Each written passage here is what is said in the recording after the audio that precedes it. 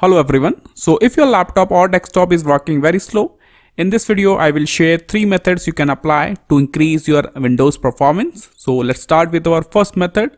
Disable all the startup applications you have in your system. So right click on the taskbar, then click on this option Task Manager. Now here you will see this tab Startup, click on it. So these are the startup applications.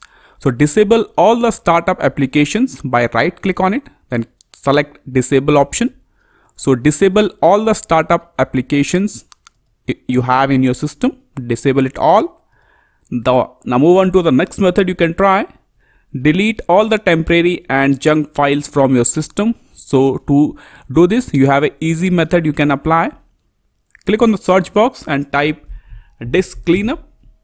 You will see this option disk cleanup, click on it. Now select the C drive, because C drive contains the operating system files. Select the C drive, then click on OK. Now here, click on this option, clean up system files. Now here, select the C drive again, click on OK. Wait for a few seconds.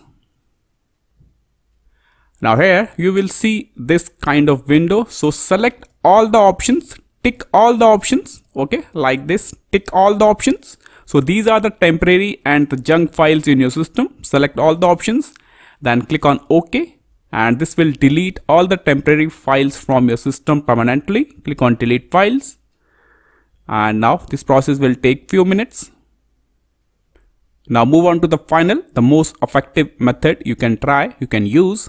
Click on the search box and type View Advanced System Settings. Click on this option. Now here, click on the Advanced tab. Okay. In the Performance column, you will see the option of Settings. Click on this option. Now here you have 4 options. Now select the third one, Adjust for the best performance. So this option will set your PC, your desktop, your laptop for the best performance. Select the third option. Okay. And after that, select these features. Enable these 5 features. Okay. After that, click on apply, then click on OK, click on OK. Now restart your system and you will see a boost up or a increase in your Windows laptop speed. So these are the 3 steps you can try. This is all for the video.